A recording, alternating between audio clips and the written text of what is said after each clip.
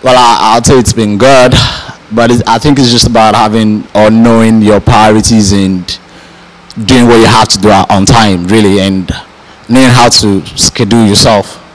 So I think that's how I've been doing it so far, because I know what time to work and I know what time to create for the family, and I know what time to create for myself too. So personally, I think that's how it's been. But like I said, it's been good anyway. Like, well, talking about scandals, despite the fact that, like I said, I was very, very stubborn. Like, I think it's just knowing who you are and your limitations and respecting your flaws. You know, as just it. With that, I think you'll be scandal free. I know my flaws and I respect them. I know my limitations, and I just go for what I want. As just it. I'm so precise about what I want in life or out of life, and I try to be fair to everyone I meet every day of my life. So I think it's fair enough being scandal free with all these attributes. Well, I think if I really have a choice, I wouldn't want to talk about this, but if you insist, I'd say you see, we're human, and the way we go about how would I say it, misunderstandings is quite different, you know. So it's actually boils down to a lot of people like to, you know, throw out their anger out there to the world, let the world know how they feel, while some people know how to manage it. You understand what I'm saying? So it's all about individuality. I mean, there are a lot of actors that actually do have clashes every day, but we don't see it on social media. I mean, they know how to go about, you know, they manage their disputes among themselves. So I think the actors that are out there on social media choose to be out there. So I think it's just a personal decision for them. It's the way they want to run their stardom, their career. So it's left for them. So I think that's just my opinion anyway. For some, like, good publicity, like my friends will say, good publicity, bad publicity, publicity, not publicity. So maybe they're actually gaining something from that. I mean, they might gain more followers, they might gain more audiences, and you know. But I don't know. For me, I don't think I want to trend on such publicity anyway. As an entertainer, I realize whatever I do actually affects a million people out there.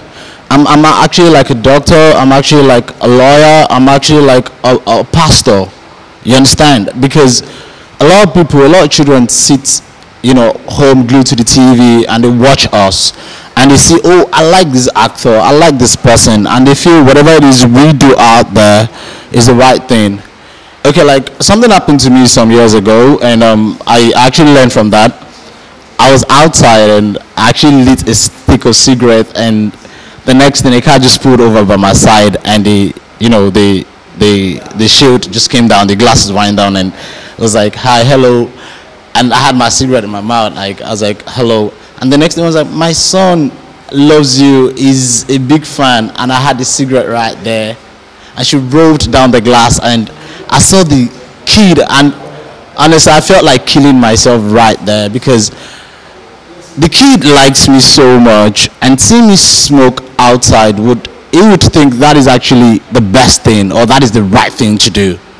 You understand? I mean, I felt bad about myself, really, and since that day he actually picked on me, and I realized whatever I do influences someone out there. So that means I'm actually accountable for someone's misdeed in life. So personally, I think as an entertainer, I should always try to be the best I can, you know, out there. Not even out there, my kids in the house, in there, you know. It's just the burden we carry, so let's just face it. I said, no, it's like I said earlier, it's all about you. It's about what you want for yourself.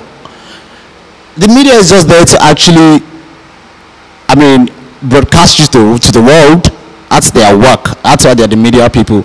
I mean, look at how the English press actually helped David Beckham, and his career while he was actually, playing in the English football. The media is good. I support the media. I mean, I'm on social media platforms, but I just choose what I want to circulate in there. So I won't say the media has no business with failed marriages.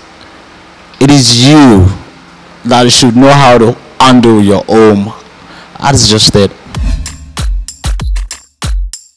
Well, like I've always addressed my misconception issues. I'll say come closer, I don't bite. Really. I'm a Yoruba boy, Sumoni ni Imowaini. You understand? Ni Imo Ishieni. So I would say one thing, I've always been misconcepted all my life. I mean, I get these compliments a lot. It's so proud. I get that a lot, really. I get compliments like, he's so full of himself. I don't know, really. But for the fact that I enter into somewhere and I don't have any, I say hello to people and I don't have any reason or what, I'm not supposed to start blabbing now. Come on.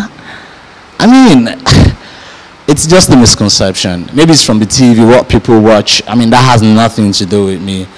I mean, if I see having eye contact, I'll holler. You understand? I mean, I'm a very shy person, actually, outside camera, and I try as much as possible to always be fair, like I said.